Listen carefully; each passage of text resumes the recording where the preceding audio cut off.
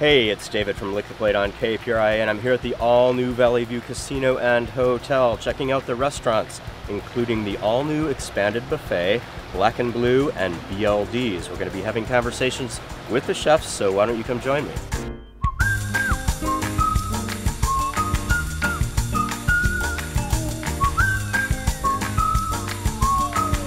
Back at Valley View Casino and Hotel at Black and Blue with Chef Michael Knowles. Good to see you again. Thank you, thank you. So let's go through this. I actually had this dish last night. So this is a chorizo wrapped sea bass with an avocado beurre blanc, some fresh corn, some heirloom cherry tomatoes, and some baby squash.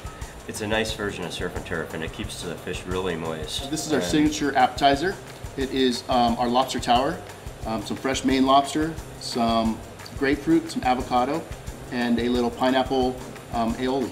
And then on the other end, and then on this is our mac and blue. Right. It's a 7-cheese macaroni and cheese with a little prosciutto, English peas, and black truffle. You're also your voted best steakhouse. Yes, yes. By the readers of UT. Congratulations. Right. Thank you.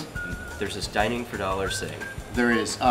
It's a game that goes along with our surf and turf, which our surf and turf is a 2.5-pound Maine lobster, jumbo shrimp and scallop, and a 8-ounce fillet of Brant beef.